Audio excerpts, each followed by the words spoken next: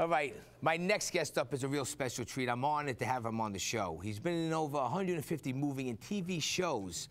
You know him from Halloween to The Devil's Rejects, Once Upon a Time in America, Out for Justice, and the list goes on and on. Let's give him a late night welcome. And my friend, William Forsythe.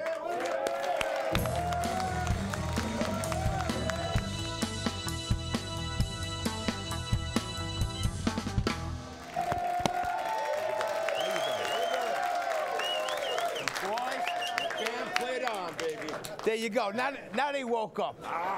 And me and William met at the Chiller Expo years ago. And we became tight ever since. You looking great? I'm good, buddy. I'm You're good. looking really Still good. alive. You're looking really good. Now listen, you were born in Bedford-Stuyvesant, Brooklyn. Flatbush, Bed-Stuy. I think that was like a guy wrote some story about me, and I never argued about it, but it's pretty close. Now why don't you give us a little bit of your family background, people who don't know you?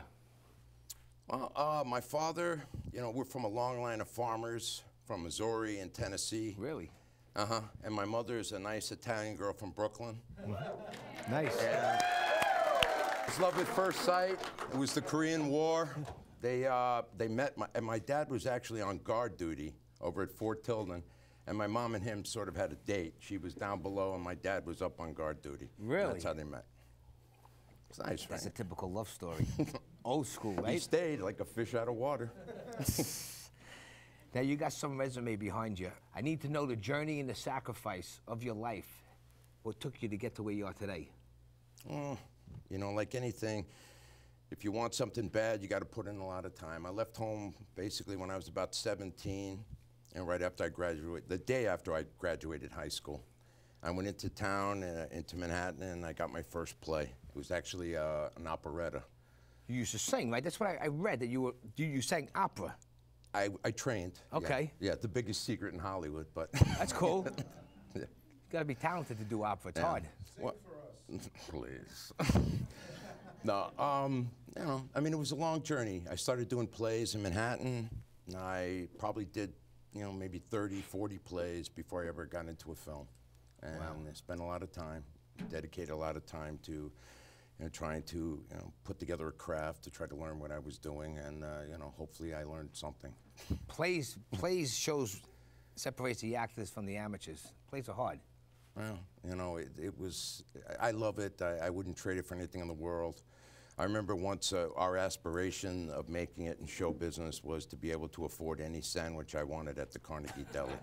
So, no, that's 100% true. Absolutely. Absolutely. Thank God Starbucks wasn't around. That was my food budget for the whole week. One coffee. Yeah, no, tell me about it. So. Unbelievable. Now listen, the first time I became aware of your act and became a fan was back in the days. Sure, everybody my age was Out for Justice, Steven Seagal. When you played Richie.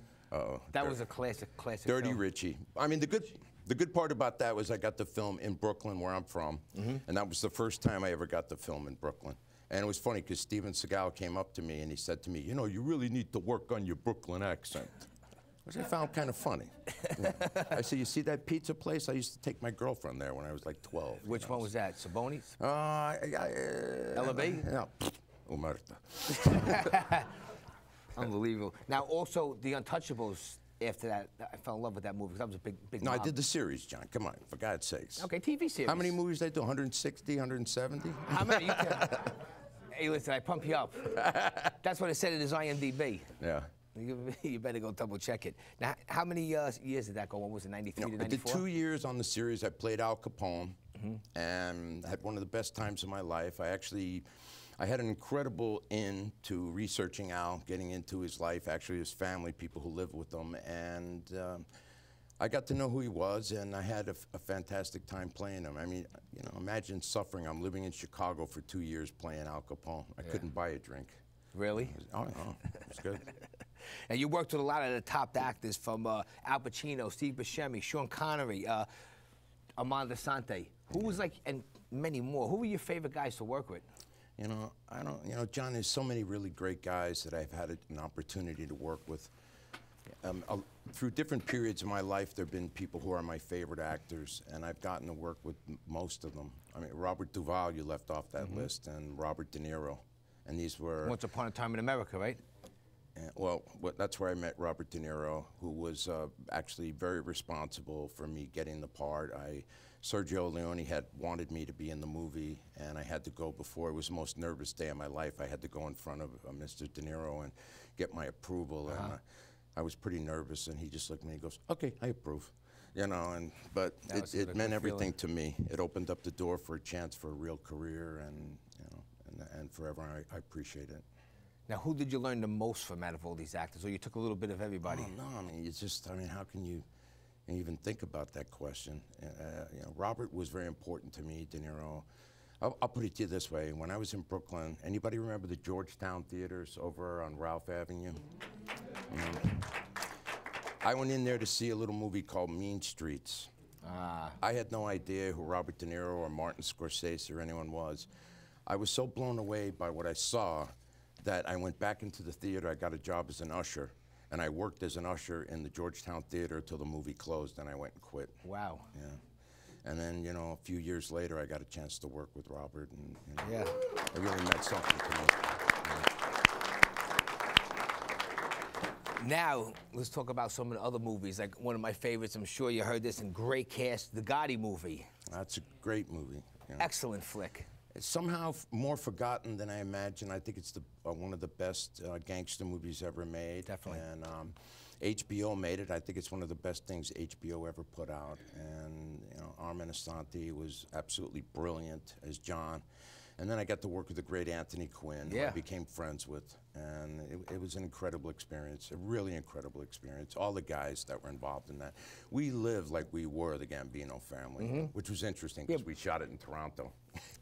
It doesn't get old. All the actors that were in there were great. Oh, yeah. It's like, it was a fabulous movie. And, you know, somebody said to me once, if you're lucky, 1 out of 10 things you do will be a great experience. I think that's really about the average, and that movie is definitely one of the great experiences. Yeah, but you and Armand Asante were strong, man. Yeah. And the part when you guys are in the garbage dump, and you're like, this is going to be big. Costa Nostra, yo, John, you can't do that.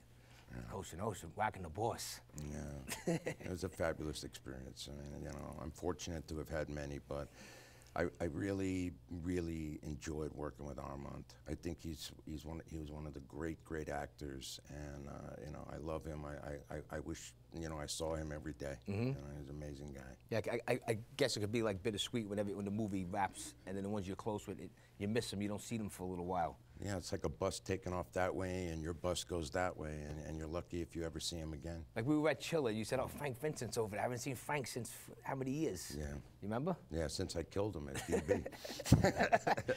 Now let's get a little more current and then go back and forth. And a lot of people didn't see this, but it's a great movie, Dear Mr. Gacy. Yeah. And you played John Wayne Gacy. Yeah, it's the creepiest experience of my life. You played that good. I mean, different dynamic, but very believable, the movie. Well, to be honest, when I went to Chicago to research Gacy, and the first thing I found that really bothered me, all the doors that normally should have been open because it was recent history were all shut. And I realized that there was so much more to the story than anyone knew. So I dug in and I stayed there a much longer time, and I basically Hardy Boyed the hell out of it, and I played detective. And honestly, by the time it was over with, I discovered things that the police didn't even know. And I started to mix stories, and you know, I mean, I honestly, you know, at one point, I feel absolutely convinced I found a place where there could have been a body. You know, that's how crazy it was. It was very scary. The movie turned out really great. I watched it once. I'll never watch it again. You know, but it's good. Yeah. You know what was a really good movie? The TV series, Mob Doctor, which a lot of people were big fans of that, and we were disappointed when they canceled it. I mean, you were brilliant in that. It was a good series. Fox puts out a lot of good series. Yeah. I'm surprised that didn't go on for a second season. Well, they had it up against, you know, some really crappy shows like NFL football, Dancing with the Stars, and The Voice. Yeah. You know, it just, they wouldn't move the time slot. I think people really liked the show. I think it was the most DVR'd show. Yeah, yeah. And all that, but, you know, it got the hook, 12 episodes, and, you know. But what was funny about that is when I played Al Capone, the last thing I did as Al Capone in Chicago is they took me up these steps to put me in jail. And the first shot we did in Mob Doctor was I came down the very same steps 20 years later, like I'm getting out of jail. So you know. But then, you know, they gave us the hook, and that was it. You did a lot of TV appearances, a lot of my top favorite shows, and then you go back in the day for the old ones, like say, what do we have here? You know, like Hill Street Blues, Fame, T.J. Hooker, Chips. You want to talk a little bit about that? Anything you want to talk about, Johnny. You're easy, William. Now, what can I say? Which one? T.J. Hooker? T.J. Hooker, that was... You know, yeah. Yeah. It was funny, I worked with William Shatner, and he, I mean, literally, I'm sitting right there getting made up, and he's not even talking to me. He's rehearsing our scene with someone else, you know, and then we got out there, and he kept, like, ordering me around and being real weird. And I remember at one point, I looked at him, and I went, "Jawohl, Captain Kirk." You should have seen the neck muscles on that son of a... It was pretty funny. He must have went crazy. What about... Hill Street Blues was a weird one. It was actually, that episode was based on someone who I knew, a girl who was in my acting class, you know, Dominique Dunn, and Griffith Dunn's sister. And it was based on that. It was loosely based on her, and so I knew her, and she had been murdered. Oh, wow, sorry. So that was a very strange one to do. I went on and I did that show, and it always felt creepy. And it was, of course, one of my first, you know, whatever, first 5, 6 jobs, so. What year did you actually start getting, like, these TV roles? I started in movies in 1980, you know, after being in the theater for whatever, 7, 8 years. The first movie I ever did was with Dennis Hopper. Okay. And it was really interesting because I had arrived in LA 20 years from the day James Dean died. Oh, wow. So I had this very strange connection to James Dean. I didn't know that, but that's what happened.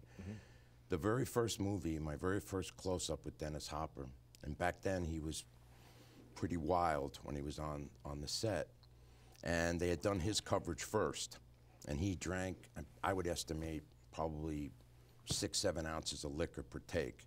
So by the time they got all his coverage, which was brilliant, they turned to me. And what was weird about it was we were filming up near the Griffith Observatory, you know, where Rebel Without a Cause was filmed. And our movie was about guys who raced on Mulholland Drive, which was very much like, you know, the Rebel Without a Cause. So when it got to my close-up, you know, God rest his soul, I love him with all my heart for what he taught me. Dennis looked at me, and he just started to cry. He had tears coming out of his eyes, and he just went, "The Diener, man, the Diener." And his tears were rolling out of his eyes. He said they paid him $50,000, man, and they broke his effing heart. Wow. And that was the first time you know, and I'm standing there, and my line was, "No, man, I don't want to race you tonight." You know, and so it was an incredible lesson in film that I got from Dennis, and oddly enough, he was talking to James Dean while talking to me, so, you know, it was a pretty incredible moment. Yeah, man, that's a cool story. Now, what about Entourage? That's one of my favorites. A lot of the people, when you made a couple appearances on it. How was it working with those guys? Was it fun or was it a joke? It was all right. It was all right. It was one of those jobs where my agents go, "You got to do the show. Everybody's doing it." You know, and you know, yeah. They didn't really develop it into much, but I had fun doing it. Yeah. You know? Everybody was great, and you know, and I got to work with Jeremy Piven, and I was friends with his dad, Byrne. Oh, really? Piven. He was an actor, the dad? His dad was on The Untouchables. He played Johnny Torrio. Oh, I got to look into that now. And Wow. I loved Byrne. He was one of the most amazing guys and teachers ever, and I loved him with all my heart. So. Wow. I got to work with Pacino twice. I did Dick Tracy. Dick Tracy from Madonna too, right? Yeah. Got to work with Al on that one, and then years later we made 88 Minutes together. I love working with Al. You know, of those guys, that generation of actors were the ones who inspired me right before my time came. This was when they asked you next. And they were the best. And Al, you know, of all the guys, Al is the most down-to-earth, most beautiful soul, like passionate guy. I remember we were rehearsing in an Italian restaurant in Vancouver, and you know, and Al, you know, we were full-on rehearsing, and this was a fancy restaurant. They're serving, they're laying down the plates and everything, and Al looks over and he goes, "F you," you know, and I look, "No, F you," you know, and we're screaming, and these guys are just, you know, pouring, and you know, it was pretty wild. You know, he's such a committed actor, such a good guy. I love Al. You know, one of my favorite people I've ever worked with. You know. Nice. Cool stuff, man. I was going to ask you, who were your mentors growing up, besides Al Pacino and Robert De Niro? Who else? Well, you know, you go through stages. You know, oddly enough, when I was a little boy, my favorite actor was two. I had two or three, but my favorite of all was Gary Cooper and James Cagney. I was going to say Cagney, had to be. Yeah. Love Cagney. Those guys, I was just sitting watching a Gary Cooper movie today and just wishing, you know, wishing movies were made like that. You know? Those guys were just like naturals, you know? Well, they were damn good, and there was something about, you know, I mean, obviously two completely different guys. I know Cagney I could relate to more from where I came from, but you know, they just don't make movies like that, and there's just no one like those guys anymore. And I tell my friends, I watch these movies with my friends, and you know, they can't wait to switch to some pop culture crap to watch, you know, and I'm just like, you know, you got it all wrong. No, buddy. I can't get enough of James Cagney. You know, I love all that stuff. I start to think the world is black and white. I watch so many of the movies. Now, let me ask you this. You wrapped up that movie last year, the Raging Bull sequel. It's called The Bronx Bull. The Bronx Bull. Yeah. Now, what is that? Is there going to be a release date with that? Because I heard it came out really well. The movie, in my opinion, honestly, I mean, everybody wanted to hate us. Everybody wanted it to be bad. You should have seen the things online. Mm-hmm. How dare they? You know, and they do that with everything they. But I don't care. You know, I was really happy, you know, to do it. In fact, I asked Jake. I said, "Why would you ever want another movie made about you?" Mm-hmm. You know, because Jake wrote a second book, and Jake looked at me without hesitation. He said, "Because there's more to my story. There's more to me." He told me, he said, "I want people to know that I'm a fighter and that I never gave up." And our movie really is more about Jake after. I mean, I had fight sequences that are actually Jake's nightmares in the movie. But it was just that, you know, it was the part of a life, you know. It's one thing to be champ and to be in the limelight. This was the years. I played him from age 33 to 73. Oh, wow. And Jake went through a lot in those years. I mean, all the things he went through, and the money was gone. And it was, to me, it was the most interesting thing about his life was to portray that portion of his life, you know, because he found himself in very odd situations, working in very strange and odd jobs during those years. Mm-hmm. And I loved playing him. I'm disappointed. Last year the movie was scheduled to be released. To be honest with you, I don't really know the whole story, but I think the producers started getting into some stupid, egotistical fight, and believe me, there's a lot of that bullshit that goes on. all over the place. You know, in Hollywood, and they actually blew the release, which was a real release. Wow. A theatrical release. And so now I'm waiting to see what's going to happen, and I hope it gets released. You know, it was a tremendous cast, and I think the movie really delivered. And that's the part that makes me crazy, because I went from Boardwalk Empire, where I'm playing the big butcher, and these bastards gave me 67 days to boxing train. So I had to get in the ring, and I couldn't even, you know, I had to basically do it 8-9 hours a day. I had to train like that in order to be able to get in the ring legitimately and be able to fight, and we did it. Well, good luck with it. I can't wait to see it when it comes out. Now, we're here tonight. Laugh, Killer Laugh is a new movie that's coming out that you starred in. All right, so why don't we give it up for actor, writer, Vic Coluccio.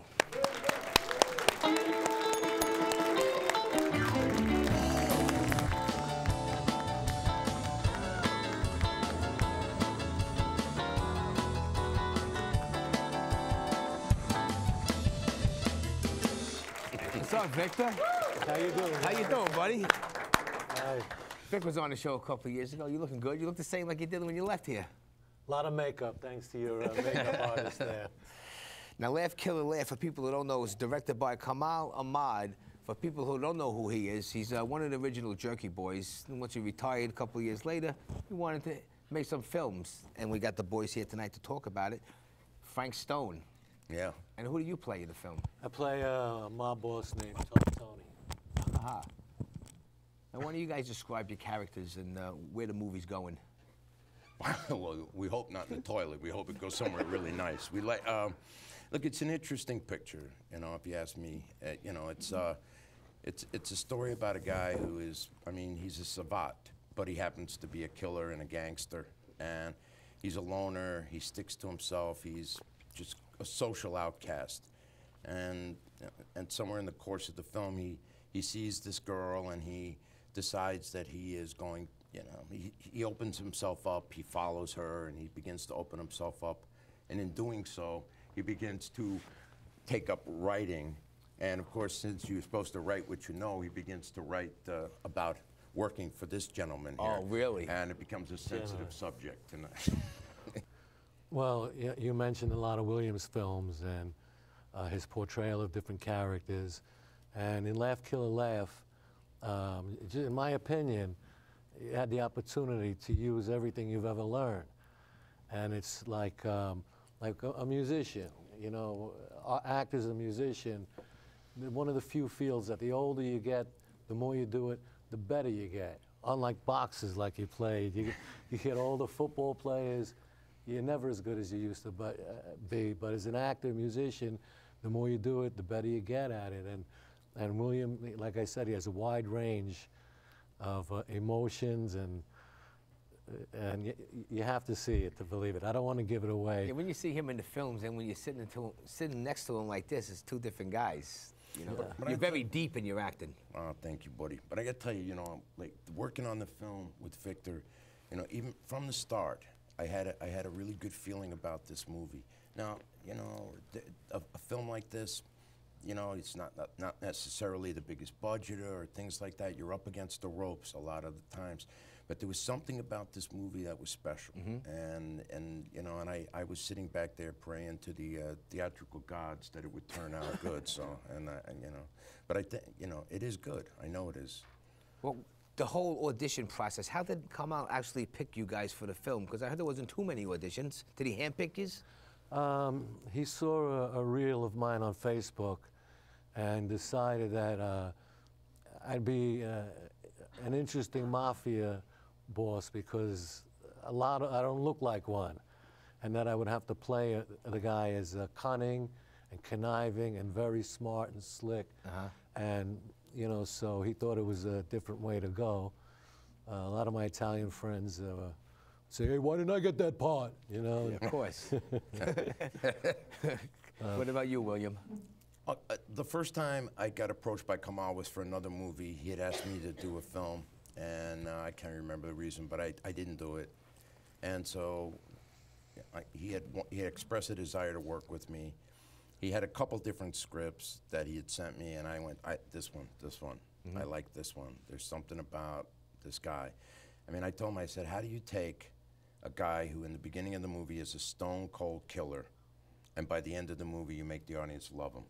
And to me, that's one of the most challenging things in film, is to take a character like that and have an audience rooting for you, even though you're, you know, I mean, I think by the time the film opens, I've already knocked off 7 people in the opening, and yet he becomes a guy that the audience roots for. And there's just something about that is wonderful. Well, we got the trailer, and it's very strong. Would you guys like to see it? Yeah! All right, control room. Laugh, Kill or Laugh.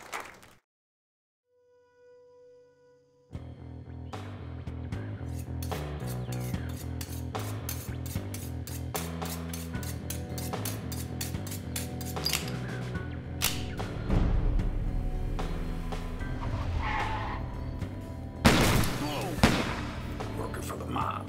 Who do you think he is, Al Capone? Oh, look who it is. It's Mr. Personality. You came here to brighten up everybody's day, now didn't you? Hi, I'm Jackie. You heard me, you dirty double. What's yours again? Frank, how come you never smile? May I help you? I would like to take your creative writing class. I just want to know what goes on in that head of yours. Tony Forte, local punk gangster with a long arm, though. Always gave her work whenever the need would arise. Hey, Frank, have a seat. I was just wondering if you're gonna write any more stories about me and my operation. Kill that rat bastard. How you feeling, Frank? Been in a coma for a few weeks. Hey, listen, I've had a hell of a day. I just broke out of a hospital. These guys tried to kill me. They did. They took guns. They were shooting at me. They shot up the place. They shot up my pillow. You think you're crazy, huh, Frank? Where is Frank Stone? Hey, Frank, the boss wants to see you tomorrow. I want you to get me the best exterminator that money can buy. That's what I want.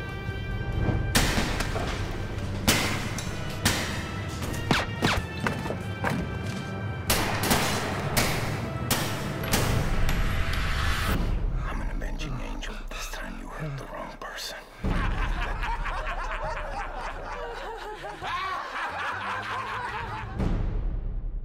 If you don't leave here right now, I'm gonna kill you. Okay? That was nice. It was good. It's nice to see Tom Sizemore with you guys too. How was it working with him? I love And you Tom. know him for years. I love Tom. He's a big-hearted, he's a wonderful actor. He looked good. He looks good up there. Yeah. So hopefully this movie is going to do good. Get everybody on board. We had a public screening of it in Manhattan, not an invited audience, just a public screening. And when William did his stand-up routine, he actually got a standing ovation. Yeah, they loved it. It's worth seeing it. Well, it's funny. Nobody knew I was going to do it. Originally, what the scene was is I was just sitting there watching the comedy act, laughing, because what happened at a certain point in the movie, the guy gets hit in the head, and suddenly he finds everything funny, and I just said to Kamal, I said, "Well, let me go up." So I just jumped up on the stage, and I just started to improvise, and the audience was there. They started to laugh, and it happened. So, That's it, man. That's how it works. So why don't you just mention a couple more of the actors that are in there before we wrap this up? Larry Romano. Oh, Larry Romano, I think he's playing golf in California with Mark Wahlberg right now. Yeah. Right? Tom Sizemore, Victor Colicchio. That's it, man. William Forsythe. Well, Bianca Hunter. Yeah, she's good. She's a wonderful actress. I mean, I think the first time anybody saw her was with Harvey Keitel. It was that famous scene where Harvey brings the girl over to the car and he's, doing his number. And that was my favorite scene. it's a great scene.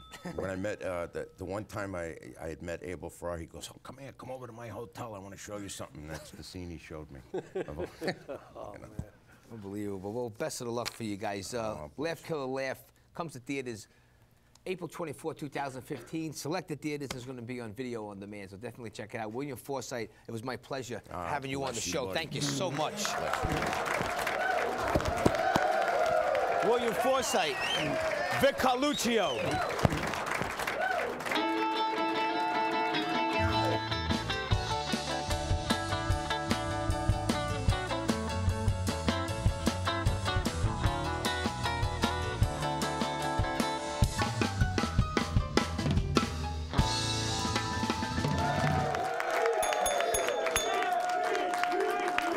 Hey. That's how it's supposed to go. P. All right, thank you everybody for coming tonight. It's been a long night, and we'd like to say special thanks to all our friends who donated all the fine dining you guys here. We had Paulie and George from Nucci's Restaurant. We have Fratelli's Pizzeria and Cigar and Bagels. Thank you guys. The food is always great. If you want to be a member of our studio audience, just email latenightwithjohnnyp@yahoo.com. Get us on Facebook, Twitter, Instagram, all the above, YouTube, Vimeo.com. I'm Johnny P. Get home safe and have a good night. Thank you.